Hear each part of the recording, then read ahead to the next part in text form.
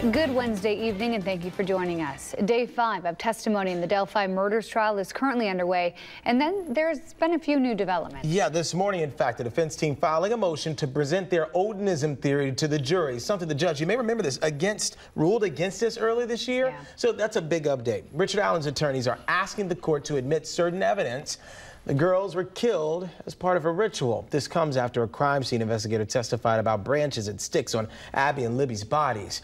Another vital testimony came earlier today from Dr. Roland Kaur, a forensic pathologist who conducted the autopsies on the teens. He said Abby had a 2-inch laceration across her neck that damaged the left jugular vein. He also said Libby had at least 4, maybe 5 overlapping wounds on her neck. We heard from a witness who saw a muddy and bloody man near the bridge. The woman says she didn't tell police about the man for 3 weeks because she was scared. Court is currently in session right now. We'll keep you updated as more testimony unfolds this afternoon.